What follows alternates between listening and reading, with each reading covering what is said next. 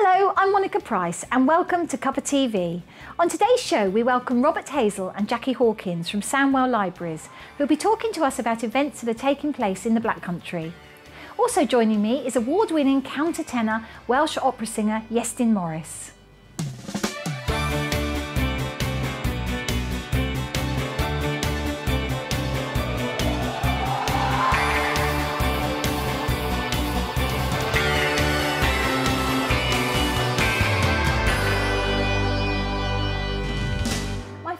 Today are Robert and Jackie from Sandwell Libraries, who've come to tell us all about the summer events that are taking place across the Black Country. Welcome, Robert. You've been here before, so welcome back to Cuppa TV. Thank you for and Jackie, inviting welcome me. to Cuppa Thank TV. you. Lovely to see you. And look at all this lovely array of goodies on my table. This is wonderful. So tell us about what's going on, Jackie. What's going on in the summer? Well, we've had lots going on and lots more to come as well. We've recently had a Books into Art project. Oh, fantastic. Tell us about that. That's about trying new ways to bring people into libraries through art. And the Black Country authorities recently did a bid, an Arts Council bid, gave us all this money. Yes. So that was wonderful. Great. Yes, which is what we always want. And we've had storytellers, we've had artists in the library, and the children, we've had class visits. We had a beautiful art installation. And our chosen installation was Lion the Witch and the Wardrobe. Oh. So we've got this beautiful bandstand. Oh, fantastic. Children came in, decorated it all. There's lovely icicles hanging. So Yes. the customers were a bit, Yes, what's happening in the what's hottest happening day of the there? summer? Yes.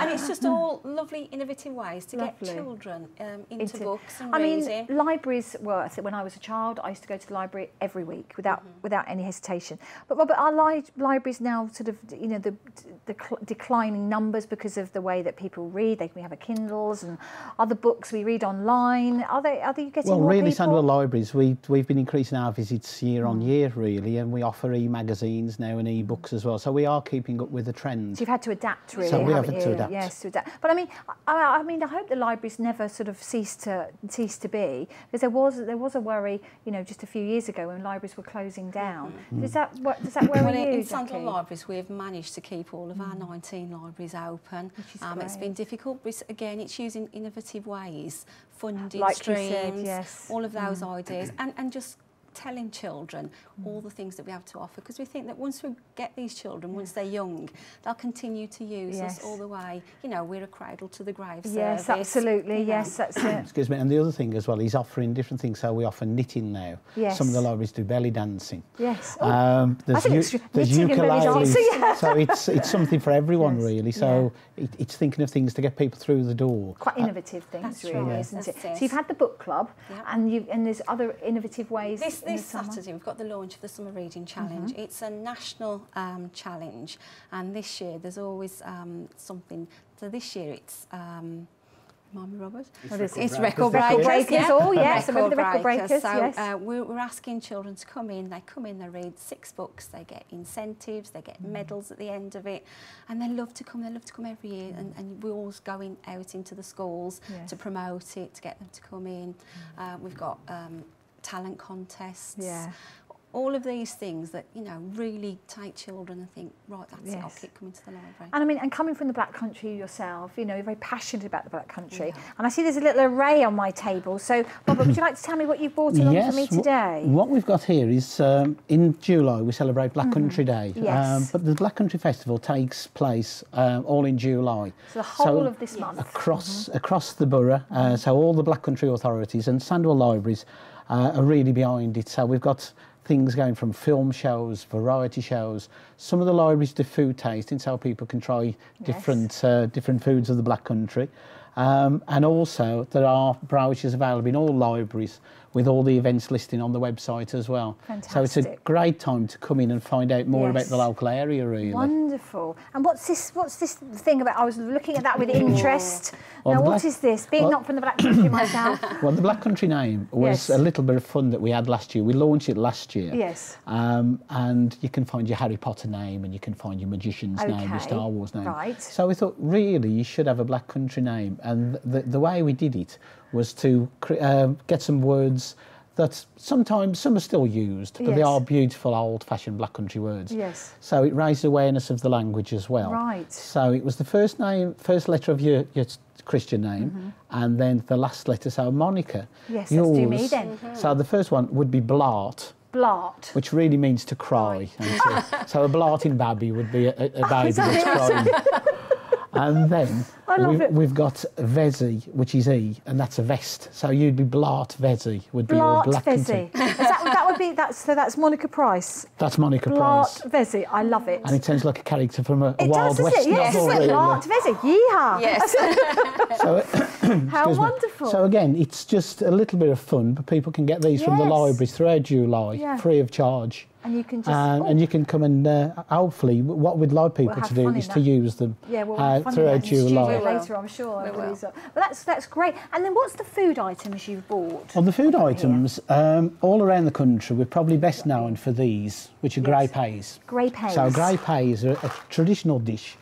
You soak them overnight. Now, there's a lot of recipes, but they're very, very simple. Yes. Soak them overnight with bicarbonate of soda. Right. And then you just cook them very slowly, probably about 3 or 4 hours, and then you add bacon, and then you serve them with bread. Very traditional.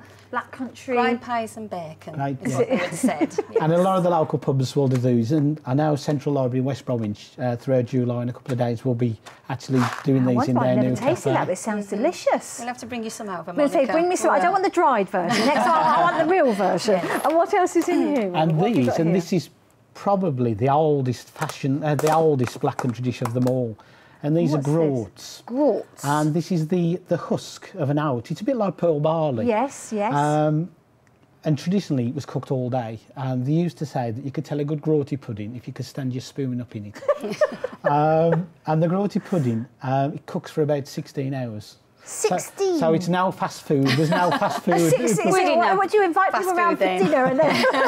Well, I've cooked this for friends. Yes. And if you call it groaty pudding, no one's interested. But if you call it Black Country risotto, I've had more takers to that. And it's Black Country, is he posh? Does he go posh on your jacket? And it's just chin of beef, a leek, water, and groats. Wow. One famous Wednesbury poet, Jeff Stevens, did a great poem, and it was about his nan who did the outhouse, and she'd run out of cement, so she'd actually use groaty pudding. And when they come to knock it down, the only thing that still stood was the outhouse. So it has, you can use it in the building trade, but it is a lovely Oh, dish. again, I'd have to try that. So we'll definitely invite you out. Oh, that would be lovely. And look at, I know these are, we see these in the shops, and these are from the Black Country. They are. They are. Yes. Some of the events that we're doing in the libraries are to show films. One of them is a film by Martin Parr, and he went to Teddy Gray's, which is a very famous local Swede shop. Yes.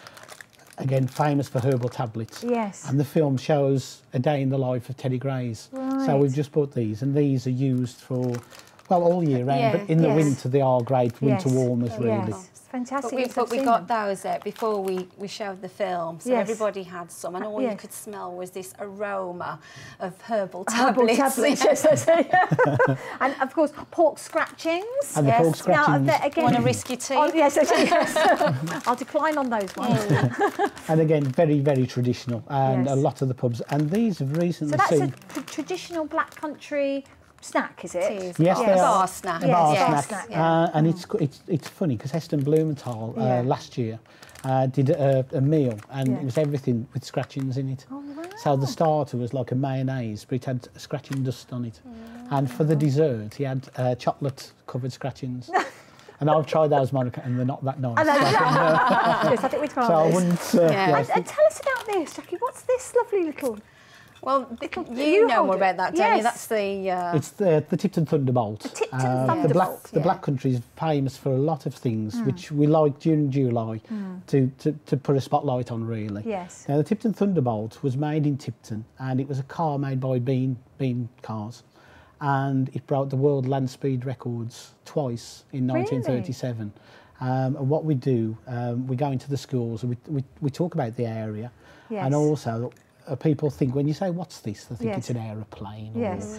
And then when you say, where was it built? They'll say Japan. And when you say it was actually made in the Black Country. Yes. So July gives us a great opportunity to really spread the explore spotlight. the history, and children are fascinated I was by gonna that say, local is it important history. for you, Jackie, it to show is. the children, the next generation, like we were just saying, really? They are, and it does. It just gives that another dimension. Yeah, that they'll come in and think, you know what, our libraries have got something to offer you. Yes. And when people are visiting the library, presume they can visit online as well. Yes, and, yeah, they you can come join online as 24/7, well, enjoy it. 24/7. And I was going to Yeah. ask you that, it's 24/7. 24/7, So you've got the, and when you do events like this, do you find that people come from other areas to come and visit your library as well? They do, and of Yes. course, being the Black Country as it is, we Yes. do cover a lot of borders anyway, Yeah. and you know, anyone is welcome in a Sandwell library. Yeah. No, which is great, isn't it? Because You've last got- year we did a Black Country Food Festival. Oh yes. And we had some American visitors, and they tried faggots and they tried grape Oh, yeah. and so it was a bit of a culture shock, really. But again, wonderful though, because I mean, it's got its own history. It It's has. wonderful.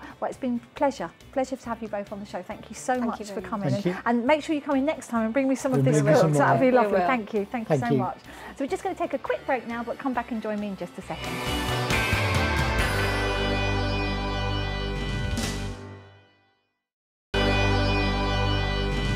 Welcome back to Cuppa TV. I'm now joined by Iestyn Morris, opera singer extraordinaire. Iestyn, thank you so much. It's a great pleasure. Thank you very much. Lovely for you to come on to Cuppa TV. And you're Peter Pan. I am indeed. I actually had the opportunity of being able to perform it in Birmingham last month. It was Yes. fantastic. I've been in and around the area, sort of concerts in Rugby, concerts in Coventry. In fact, I'm back in Coventry Cathedral next Good Friday for their annual Passion concerts that they have. Yes. But never in Birmingham. And then suddenly last month we managed to get the Peter Pan at the Hippodrome. Which it was is a wonderful. fantastic first experience. But, you know, your career. Tell us about your career, Iestyn. Oh, well... Where did it begin? I think it all started probably age 13 when I managed to get into an opera. It was in Venice. It was lovely. It was all sort of fantasy land.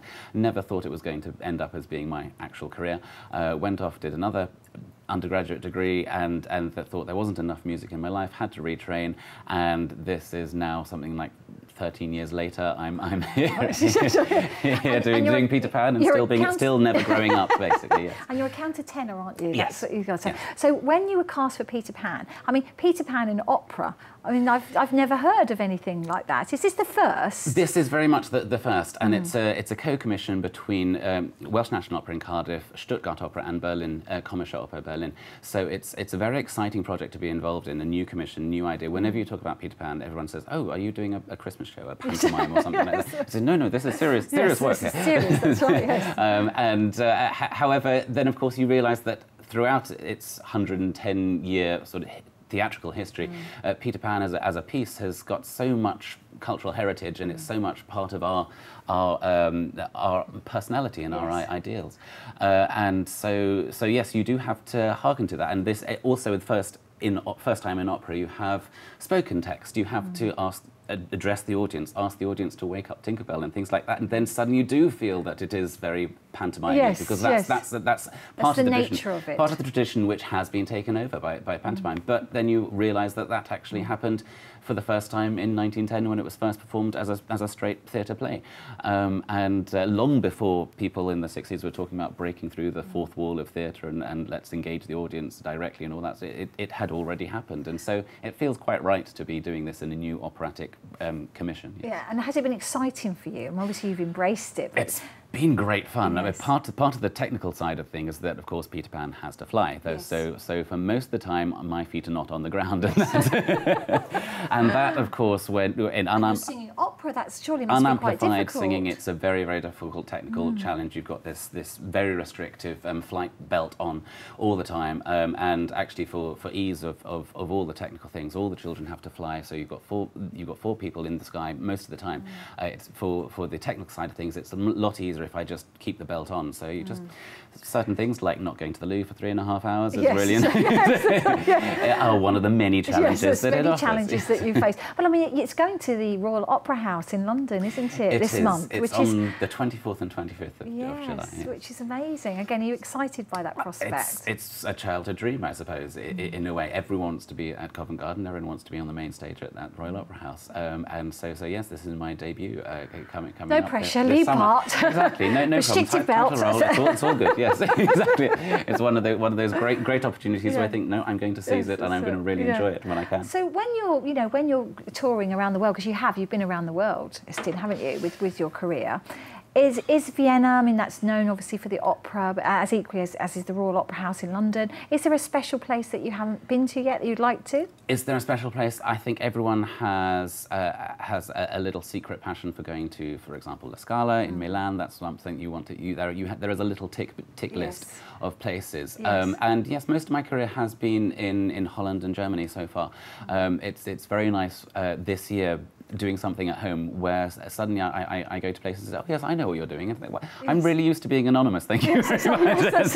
So I know exactly what you're doing. I saw you in the Times. I saw you doing that. Okay. Yeah. But no, the tick list is usually places where you grew up. So for me, growing up in London, the tick list was Colosseum, was Covent Garden, and so it's very much wow, living the dream kind of moment. Yes. And what about your parents and friends? Are they very supportive of what you're doing? My parents have been extremely supportive. My father was an actor.